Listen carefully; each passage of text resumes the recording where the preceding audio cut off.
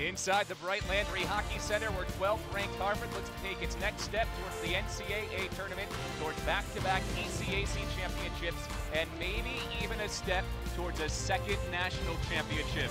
So very similar, it's just that Kasdorf has been in net for 30 games, and Hackett has appeared in 11. Horton scores from a tough angle. Bergen Madsen makes the save, cutting down the angle. He has the rebound, third cross score. Barbonnet. Messis glides it across the captain. Bradley shoots, rebound, score. RPI does it again with Jesper Arbol. Easy, centering feed, one-timer, score. Braden Shaw, the defenseman, carries to the offensive end, drops it back for Sean Malone. Backhander, score! Third goal of the weekend for Sean Malone. Coming off those rebounds, they haven't really been... Anderson scores!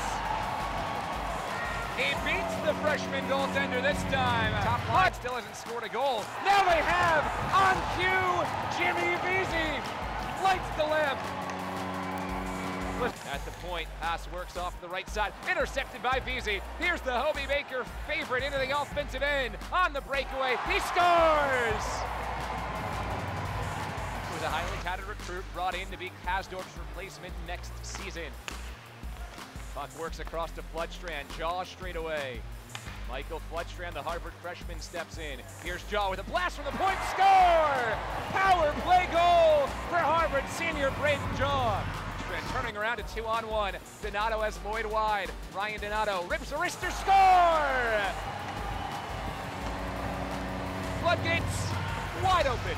The Crimson are headed back to Lake Placid, looking for their second consecutive ECAC championship after a dominant 8-2 win over the Engineers of RPI.